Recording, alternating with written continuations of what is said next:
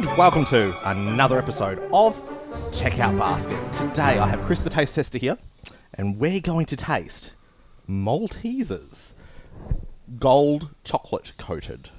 Gold? Crispy malt center covered with white choc coating. It's just white chocolate. Why aren't they just called white Maltesers? So, that's what the outside of the packaging looks like.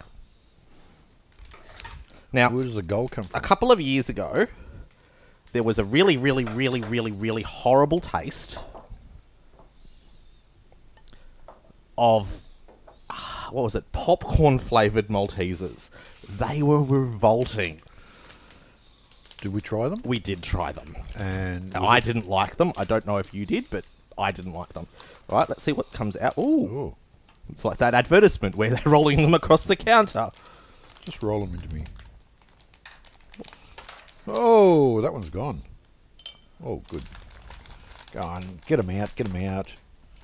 Watch them go. Oh, what's that knife on your fingies? All right, I'm going to cut this one open. So that's what a white Malteser looks like.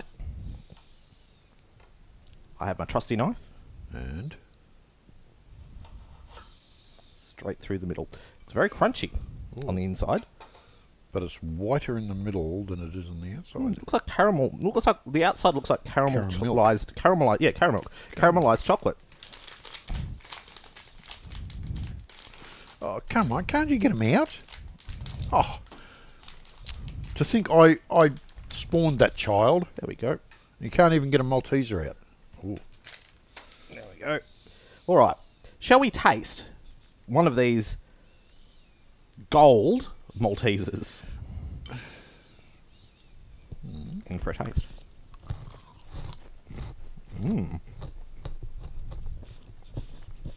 Definitely got that malt taste, which is a classic Malteser taste. But you notice the difference in White chocolate. White chocolate is different. Definitely different with the white chocolate. More milky. Yeah.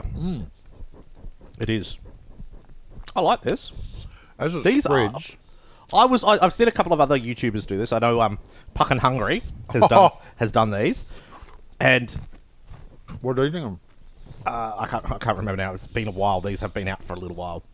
Really? Are we that far beyond? We are that far behind. I have a whole list of stuff that we're supposed to have done that we haven't yet. But yeah, these were done by Puck and Hungry as well, and I've got to get these. I watched the video and I'm going to try them. Now these are good. Oh, I like them. Now I'm a fan of caramel, white caramelized chocolate. Now I haven't always been a fan of Maltesers.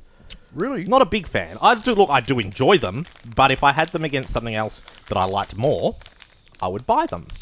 Now not Maltesers, but these, on the other hand, I know why you couldn't get them out now. Yeah, don't rip the bag. I'm not going to rip the bag. These have got that white caramelized chocolate. One at a time.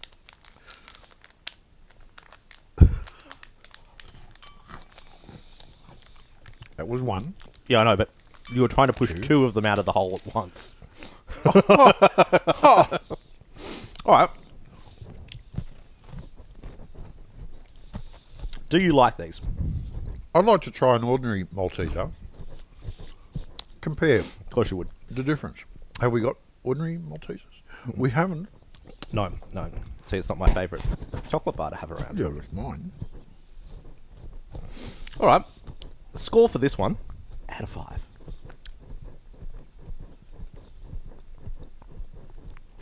Price compare?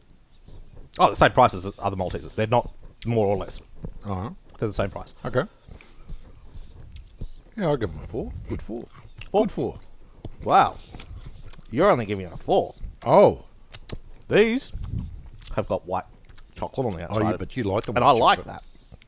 So, I'm going to give this a 4.5. You've given it a 4. That is an 8.5 out of 10. If I get you to like, comment, and subscribe, and until next time, see you in the next video.